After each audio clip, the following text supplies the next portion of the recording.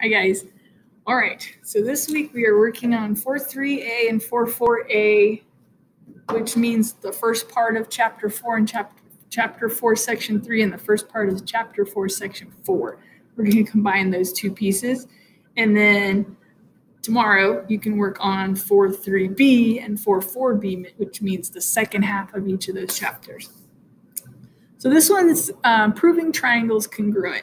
And you've probably heard of these little methods that we have, these postulates.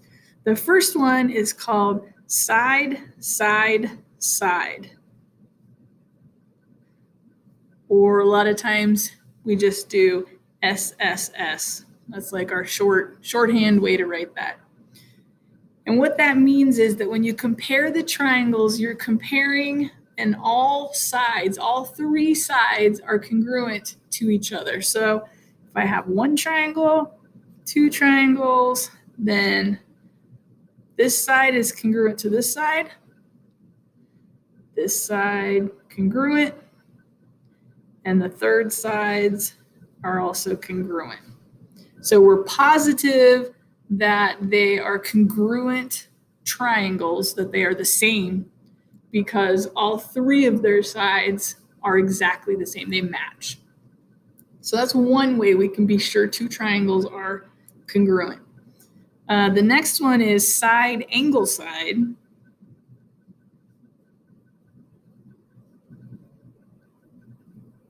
Side, angle, side. And we will do SAS. You'll see that for short. And what that means is two pairs of corresponding sides are congruent, and it's the angle in between. See how it says side, angle, side? So it can't be a side, and then an angle. It's got to be the angle right between those two sides, and they call that the included angle. Okay, and it would look like this. Let's draw our triangles. And if we knew these sides were congruent and these sides, then as long as the angle in between them, so that would be this little guy, as long as those angles are also congruent, then that's enough to prove that these two triangles have to be the same. All right, let's do another one. This one is angle, side, angle.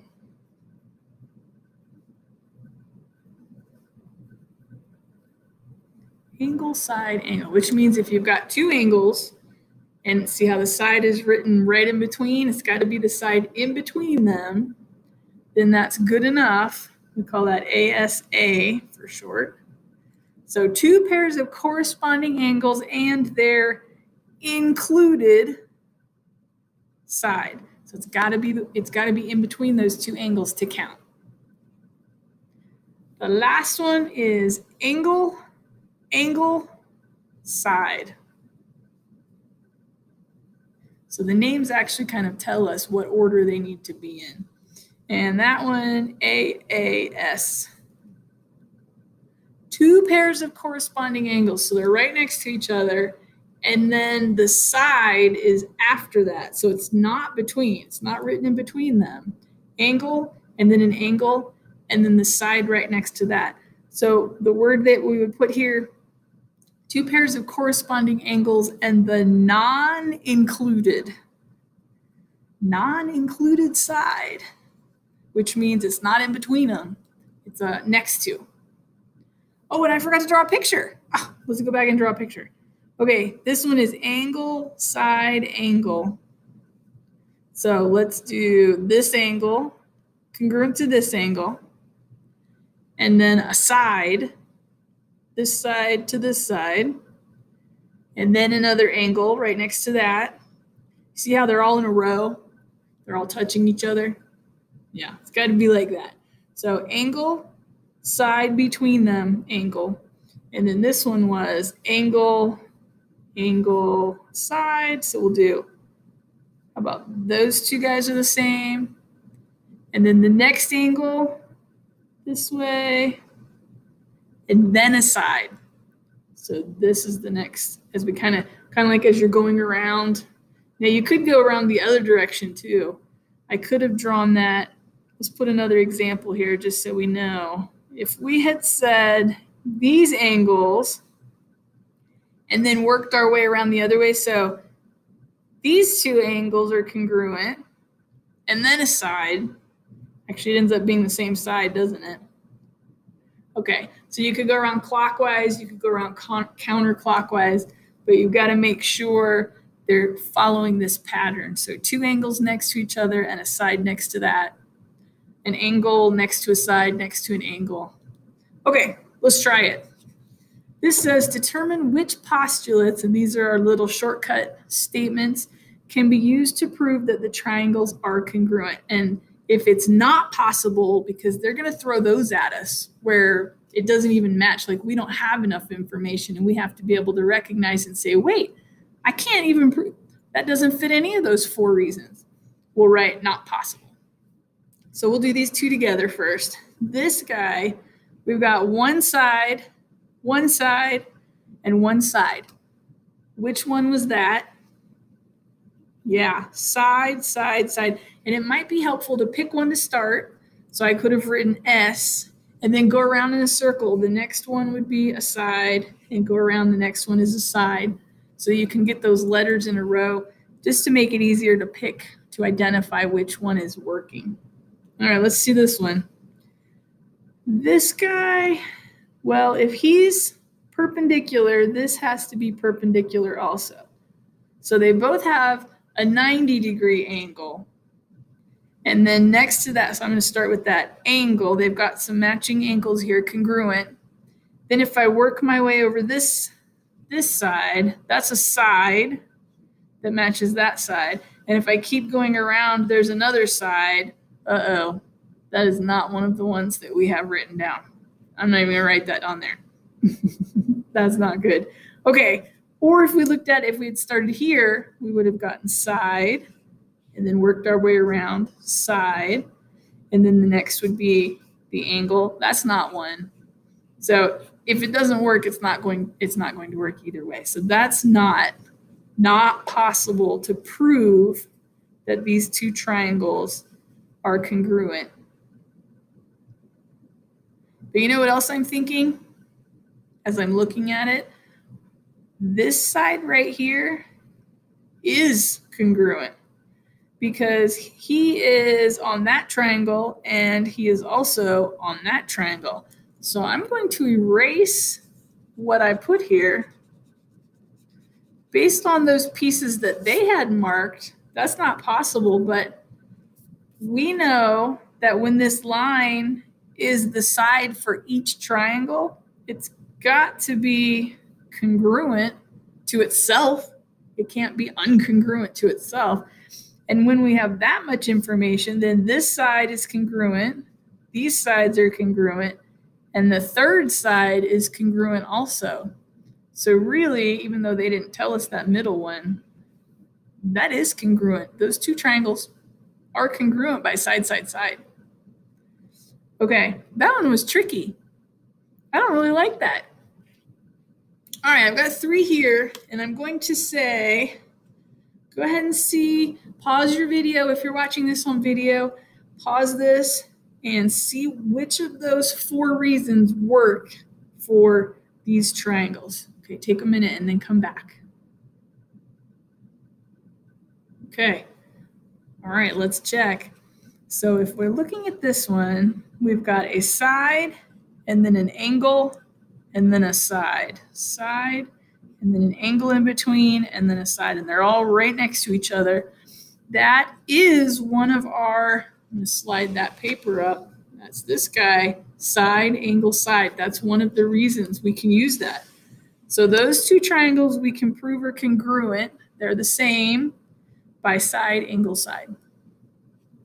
Let's look at D. So here they told us this side is congruent to that one. This side is congruent, and they didn't give us any more. So I can see why we might say side, side, that's not enough. But I also think these guys, third side is congruent because they share it. It's exactly the same for each of them. So they do have 3 sides that we are sure are congruent. That one would be a side, side, side. All right, down here. So this one, we've got a side, and then a side, and then an angle. That is not one of our, that's not one of them. Side, side, angle. And if we rearranged it, if we started on this side, so angle and then side, that doesn't work either. So this one, we're going to say not possible. Not enough information there to prove that those two are congruent. Let's look at this one. So here, they gave us the outside side. Those are congruent, and there's nothing else written on there. We do know that vertical angles are congruent, and there are vertical angles on here. So these guys are congruent angles. That gives us a little bit more information, but we still don't have anything else. We can't tell anything about these outside angles, and we can't tell anything about these other sides. There's not enough information there to come up with three letters for our little 3-letter reasons, our postulates. So we'll say not possible. Okay, let's turn the page. This one, determine whether you have enough information to prove the 2 triangles are congruent. If so, write a congruent statement and name the postulate you would use. And then if not, write not possible. Okay, so first let's look and see if they're congruent, if we have enough information. This one, they told us that these 2 sides are congruent. We do know by looking at it that these would both have to be 90-degree angles, right? If you have a line and a perpendicular line, it would have to be 90 on both sides to make 180. So there are congruent angles, and then they share a side that has to be congruent because they both have the same side. It can't be different for one than it is for the other. So let's look and see. Side, angle, side. If we used that one, that would prove that's a real one. That one works. That would mean that they are congruent, and it works. So side, angle, side. Now a congruent statement, once we know that, we have to write a congruent statement. That's where you put the little congruent sign, and then on one side, you would list the vertices of one triangle, and on the other, you'd list the vertices of the other triangle. You've got to put them in the same order, though. So they have to be, they're congruent, or partner vertex has to be listed in the same spot. So I'm going to, let's do A, B, D for our first triangle. And then the second triangle, since we listed A first, we need to find on the other triangle the one that's matching with A, which one is corresponding, and it's way out here. C, see how A is way up at the tippy top, and C is way, it's like the furthest one out from it. So C has to come first, or it's not a congruent statement. We have to show what pieces are congruent exactly to the other triangle, that same spot. Then we went from A, we moved to B. So on the triangle that's here, C, we would also move to B, back to the middle. And then we moved up here to D, so that would be the same. We would move up to D. Okay, that's our congruent statement. And that was our reason that would prove that those 2 triangles are congruent. Let's do one more together and we'll let you have a turn. This one, so I think we're just looking at these outside triangles here. And they told us that this angle is congruent to this angle. So we have an angle. And let's see. I started right in the middle, didn't I? Because these 2 angles are congruent. And then we have 2 sides. So I'm going to erase that, even though I'm probably just rewriting the same letter. But since he is in between the side and the other angle, I want to start in a different spot. Let's start with this angle. And then we'll rotate around. You can go clockwise, counterclockwise, pick your direction. I'm going to go around to the next thing that's closest to that is another angle. And then the thing as I keep going around that's closest to that is a side. So angle, angle, side. That is one of our postulates. That's one of our reasons. So that actually works. These two triangles are congruent. And then we have to write our congruent statement. Congruent to, okay. And we've got to put them in the same order. So let's do A, B, E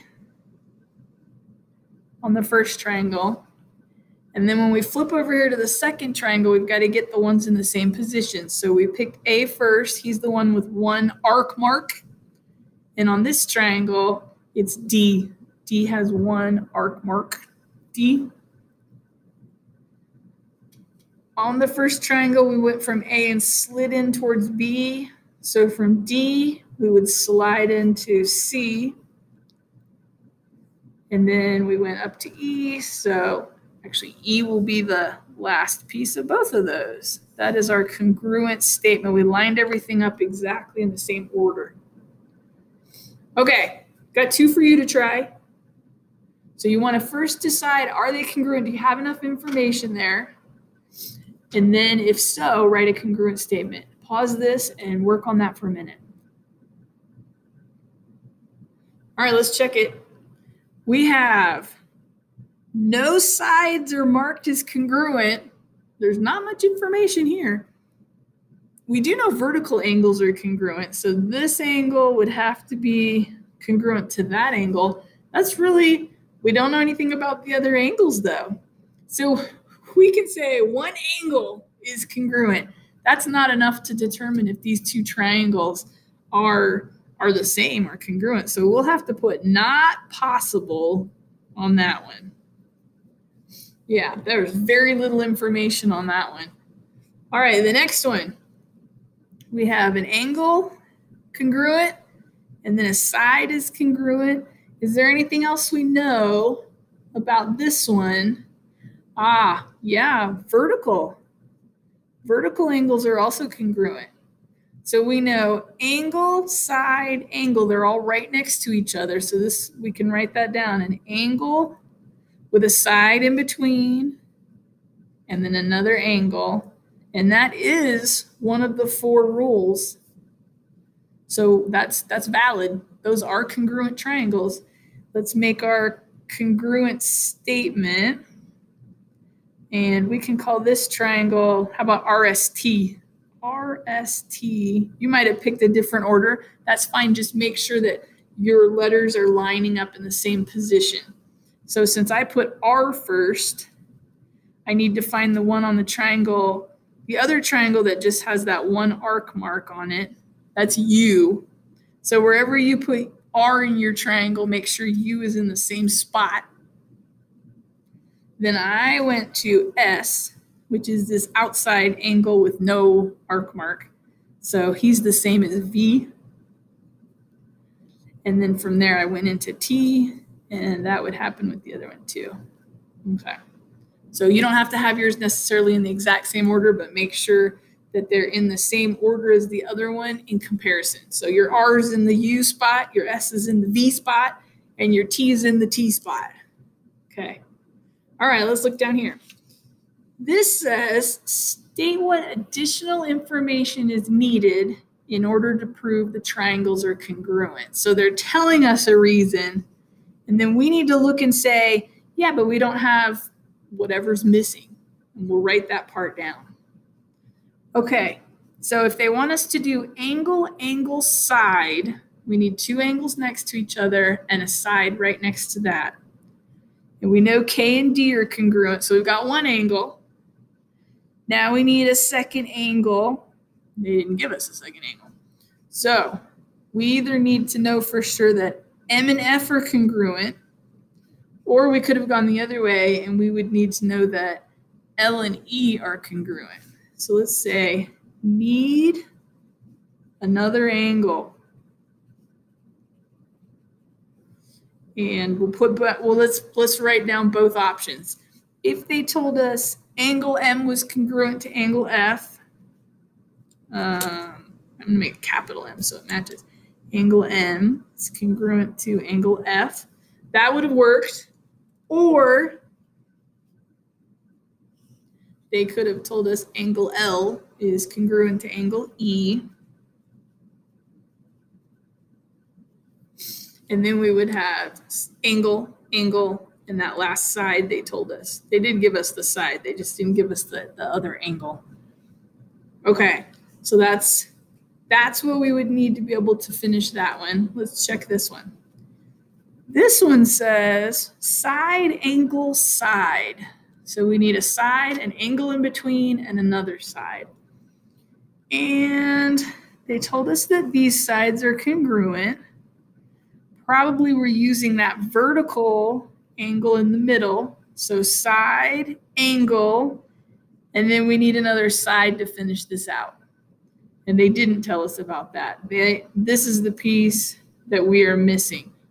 For this to work, we need to know that side EF is actually congruent to EK. So we need to know another side. So we'll have all three of those pieces. And this time it's specific. We couldn't pick out here, if these two sides were congruent, we wouldn't have an angle in between them and the side that they gave us. So that side wouldn't work for this. We need to be able to go side, angle, side right next to each other. So we need angle or side FE to be congruent to side KE. Or I could have written EF and EK, as long as I've got those things in the same position. All right, I've got two here for you to try.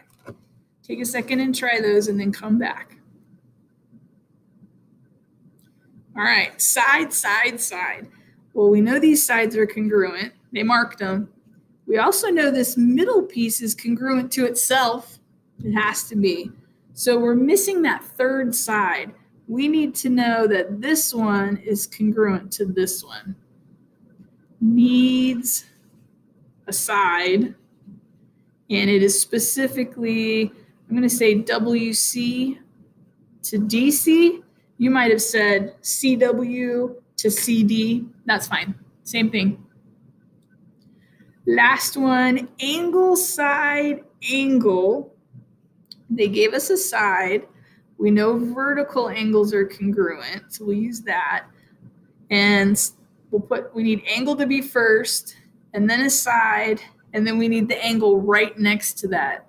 So it would have to be all in a row. That means this angle needs to be congruent to this one if we want these two triangles to be the same, to be congruent. So we need angle N, I keep doing lowercase, N to be congruent to angle G for that to work. Does that look like an N? It kind of looks like a, okay, we'll do that just so it's real clear. Angle N and angle G need to be congruent. Okay, you guys, you have assignment 4.3a and 4.4a that goes with this you can work on. And in the next video, we will look at 4.4b, 4.3b and 4.4b. So we'll do the second half of this chapter. All right, good luck.